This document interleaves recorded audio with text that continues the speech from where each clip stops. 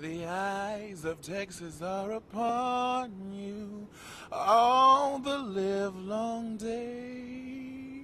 The eyes of Texas are upon you. You cannot get away. Okay, I'm Da'Marcus Baymon. I am a junior from Houston, Texas, and I am a neurobiology major.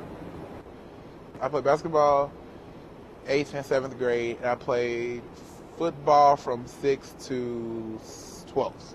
Football's great. I love football. I played it.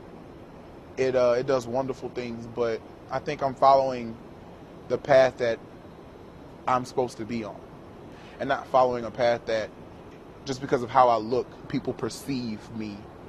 I chose natural sciences because I just love science. I love knowing about how the body works, how we work. I currently am doing statistics research. I want to really understand the statistics and how to manipulate and spread the data. I was in choir growing up, did a lot of talent shows growing up, sang in my grandparents' church. It was a little small church. I sang all the time. They got tired of us. We used to dance up and down the aisle. Like, so much fun. And then I just started creating, from that. I go to studio. I create music, I write music. I'm working on my pitch right now and vocal trainings and stuff.